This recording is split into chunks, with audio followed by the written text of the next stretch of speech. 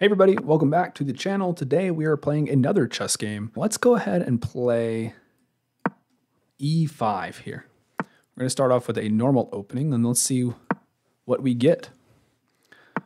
Our opponent is playing the Vienna, a very, very normal chess opening. Let's start with our move knight to c6 here. And my opponent is playing kind of a Vienna / bishop's opening. It's a very common opening, just developing the pieces. I'm going to develop my bishop to b4. I need to play quick because I need to remember that it is a 10-minute game and there's no increment. So I'm pushing my pawn in the middle of the board, and I am then going to protect my knight in the middle of the board with bishop to e6.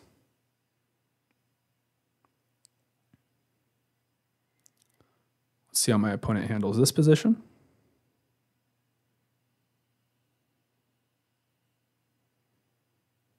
My next moves might be castles. I might even take this knight on c3. Let's see what my opponent has. A normal move is bishop to d2. I think there's another move, knight to e4 here is also a move that he can play. I guess potentially he could play a3 as well, but I don't know if that's all that good. Bishop to b5. Interesting move. Trying to pile up pressure on my knight on c6. Should I protect this? Should I go for a move like knight to e7?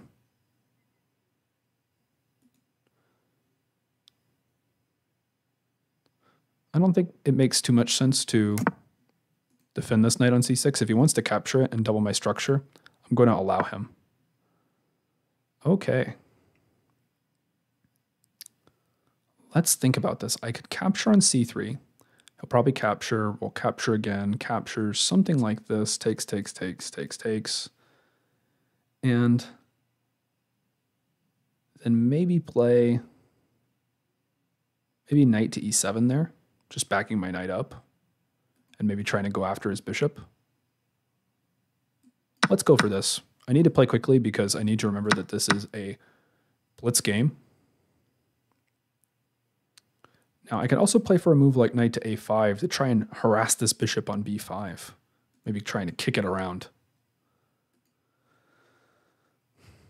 Let's go for this idea. I need to remember that he can play d4. So maybe let's start with a move like queen d6.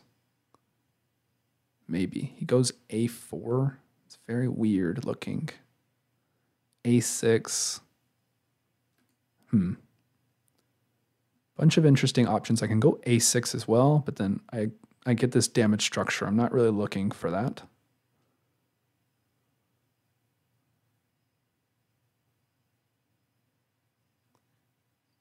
Knight to a5, d4.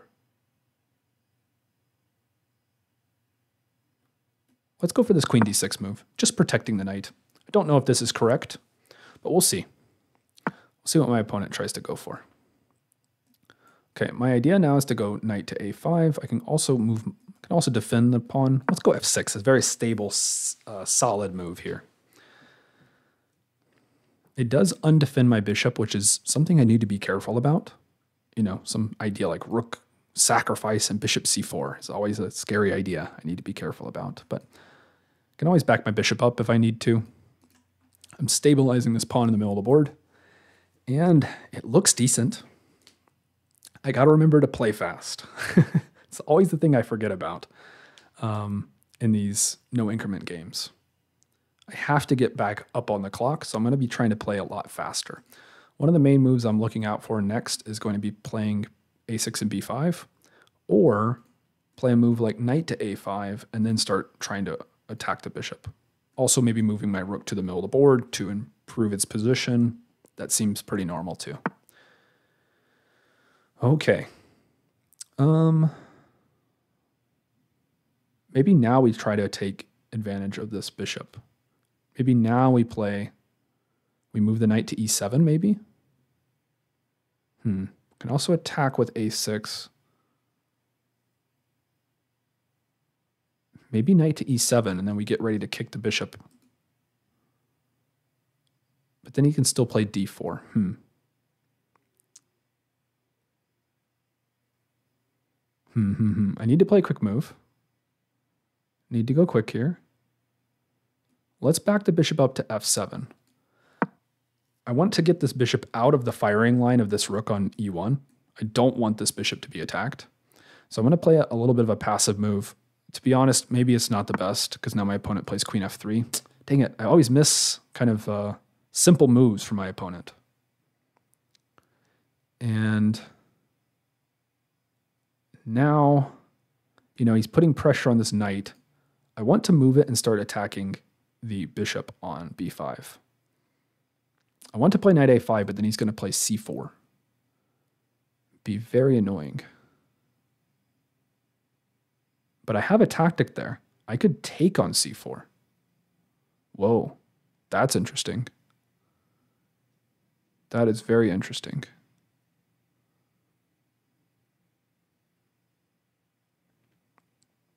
Does that work?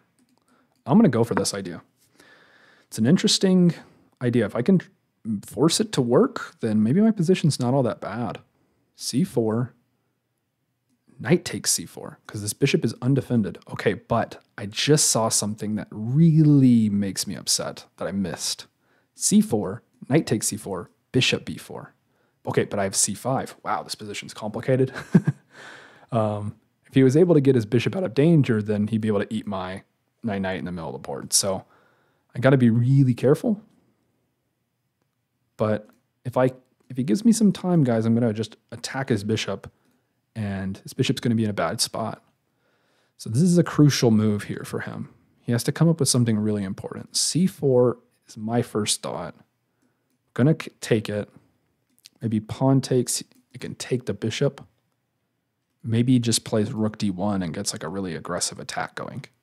I would take the pawn. I don't know. Really crazy position there. But should be good for me. I'm taking a lot of his pawns. A lot of his pawns. So we'll see how this kind of goes. Yeah, let's see.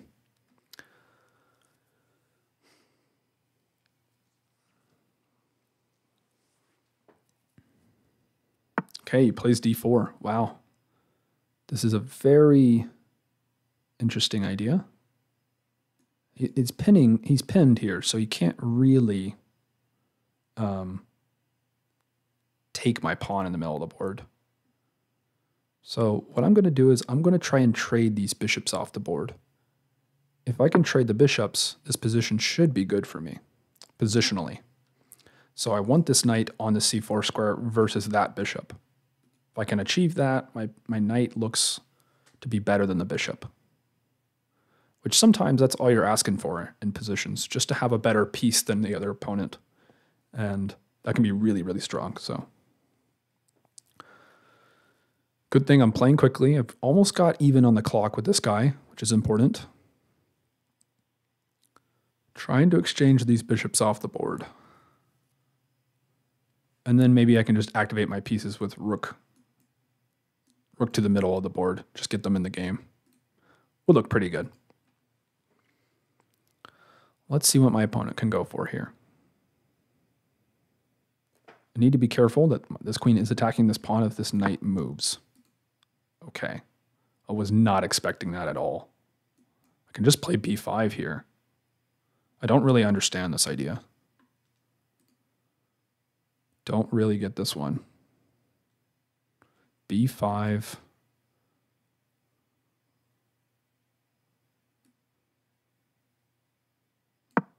I don't get it. I'm just going to play b5 after it takes. I'm going to be able to take this pawn, and then I'm going to be able to attack both the rook and the bishop on d2.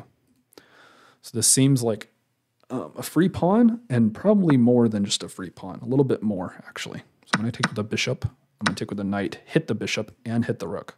So he's going to have to move the rook. Okay, he does it in a little bit of a worse way. Could just capture the pawn in the middle of the board as well here. This also looks very strong.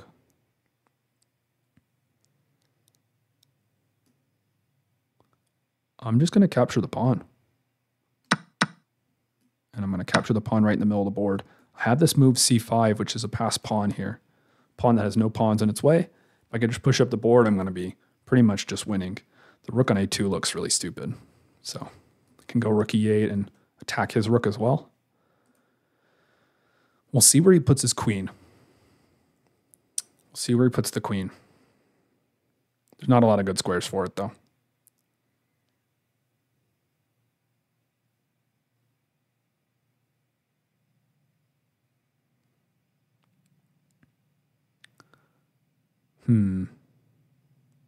There is a sneaky idea bishop b4 that I need to be careful about. Okay, he puts it on h5. All right, guarding the e8 square. Smart. Okay, and he's also setting up bishop b4. So not going to allow that to happen ever. So let's go c5. Pushing my passed pawn down the board. My knight in the middle of the board is definitely better than this bishop. And let's continue to improve. Maybe we go rook e8.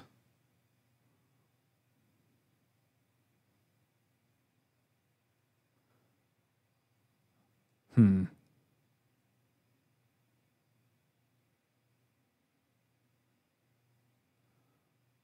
need to play quickly.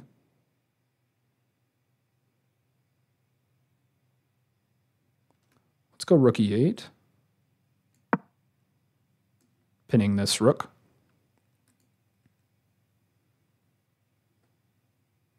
Probably should just swing my other rook into the game. It's kind of not the easiest idea or the easiest thought process of where to put my rooks here, but I'm just trying to go off of intuition.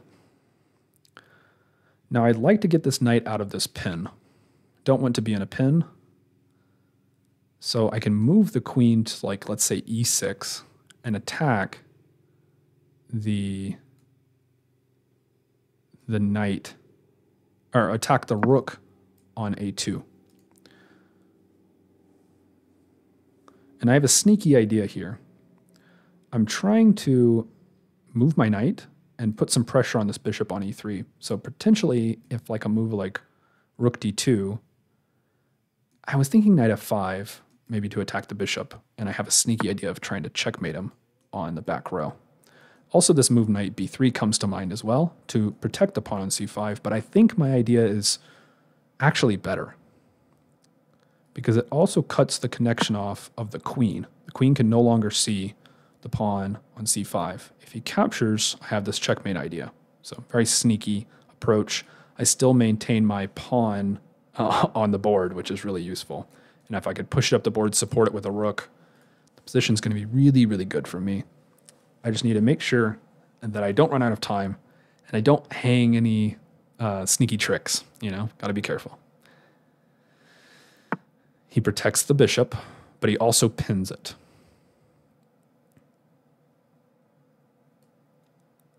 Let's support the pawn down the board, guys.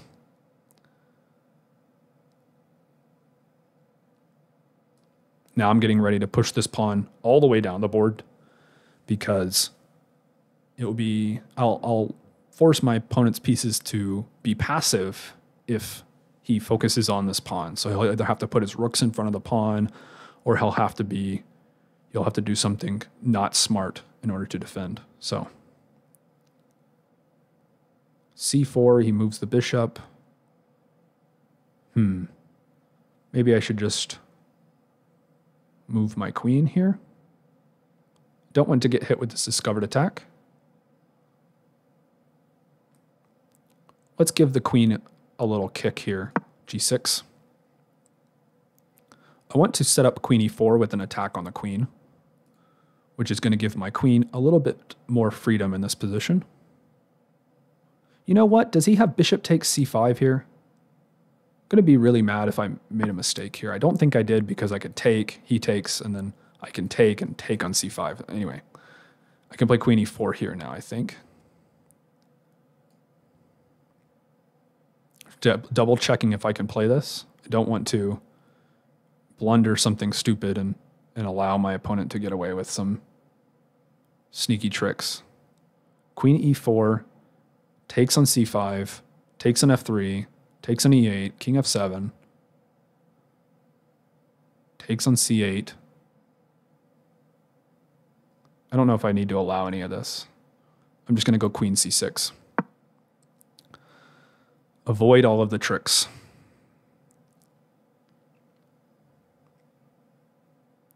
I guess he can't do this. No, because I can take on e2. I just need to be really careful. There's a lot of tricks in this position. This rook is not really well defended. Okay. Now let's play queen e4. Way less tricks now because the queen is undefended. So it really can't do anything in this position. And then I can just keep pushing the pawn to c4 and c3 and push all the way down the board. I do have 2 minutes on the clock, and that's 2 minutes with no extra time. So I have to be very careful and play quickly. Attacking the queen. I think he's going to play queen h3. If he trades queens, he's pretty much dead lost here. He cannot trade queens and survive. You know, I wasn't even thinking about a move like bishop f4. It's a very tricky move. Okay, I've got to play queen c6. My opponent's being tricky. Okay, we're going c4, guys. Push the passed pawn down the board. Let's distract my opponent with this passed pawn. Simple strategy. We're playing quick.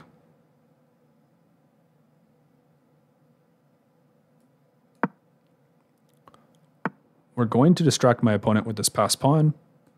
We want to defend my king, though, just a little bit. Don't let him take on g6 or anything crazy like that. He's going to have to worry about this passed pawn. My knight on f5 is glued in the position. He can't kick it away with g4. It would weaken his king a lot, and currently his queen's on g4, so. Could play a move like queen c4 to try and trade queens here. That's a useful move, or just push my pawn down the board again. Can even play a5 and b4 to support it. That's also a very simple strategy to just keep supporting this pawn down the board. Okay, he captures, but I don't think he's stopping my passed pawn going down the board.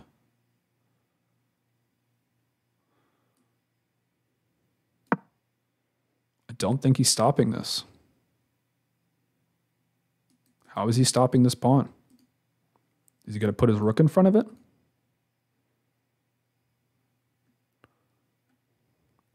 This bishop is undefended, so there might be some strategies to attack it. Something like here, to aim at the bishop and maybe come down the board to d1. It's very dangerous here. I think my opponent's probably going to crack under the pressure here. This pawn is too hard to deal with. Yep. And now I'm going to go for my strategy of putting my queen on d7.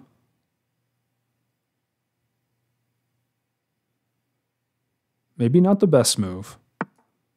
Okay, and now I go for queen d1, and this move works. If he captures, I make a new queen and win his rook. If he blocks, I take his queen on g4. So this wins immediately.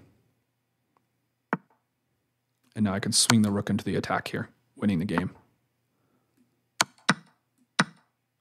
And I take all of his pieces. Nice. That was a nice game, guys. But I played at a 90.3% accuracy, so pretty decent.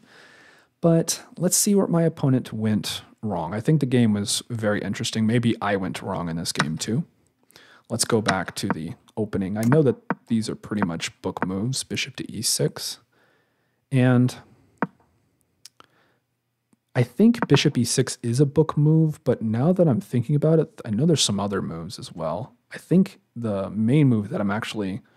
one of the main moves is take on c3 as well. So my opponent went for bishop b5, but to be honest, I didn't really care too much. I just captured on c3. I captured. I just tried to defend my position with this move, trying to, in general, put some pressure on my opponent and attack him. I think this was the moment where this is a very critical position here. And I just don't think my opponent found a very good move. He went d4, bishop c4, and bishop a4.